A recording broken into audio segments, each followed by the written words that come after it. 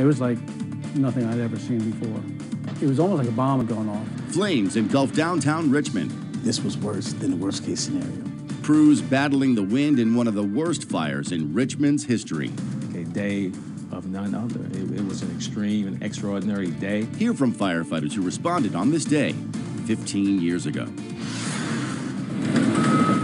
Cleanup continues after a train overturns in Forest Hill. The house was vibrating. We are live with the latest on what happened.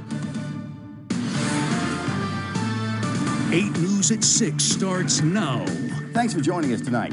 15 years ago today, fire crews were battling one of the biggest fires in Richmond's history. An apartment complex under construction on Broad Street caught fire.